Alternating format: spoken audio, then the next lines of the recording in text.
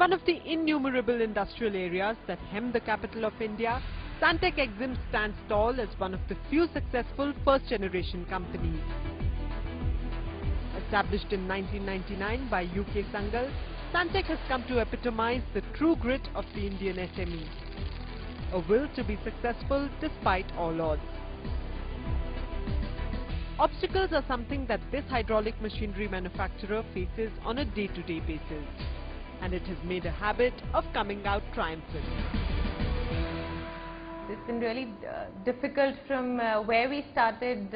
Perhaps you will be surprised, it started with an amount of 10,000 rupees, which is peanuts, today, and with just one person initially, and I came in later. Mr. Sangal had put in a lot of, it's like his first baby, you can say, and maybe not now, but initially he's spent nights, working the machines to be delivered on time, and it's like little husband-wife fights, Sara din office type of things.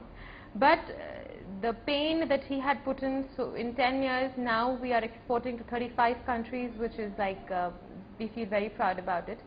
And so the initial, the sacrifices that he had done and made us do mandatory, they have come up with flying colors basically.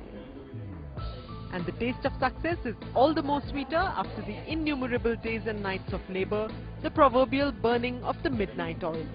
UK Sangal and his wife Richa Sangal define customer satisfaction as their company's primary pivot, and their unshakable belief in the importance of post-sale customer relationship has paid rich dividends. The company recorded revenues of 10 crore rupees in the last financial year, which was despite the global meltdown. And expectations are high for the coming year, with revenues expected to jump to 18 crore rupees. When we began the company, we did have those high spirits, you can say, and although it was started with very few people, but the people were very efficient, and a lot of hard work was being put in without compromising on quality, on customer satisfaction. Come what may, customer satisfaction was the best thing that was to be done. So to some extent, yes, spirits were high that we will reach a level, and yes, by God's grace we've put in the effort, and he's been kind enough to bless us with where we are today.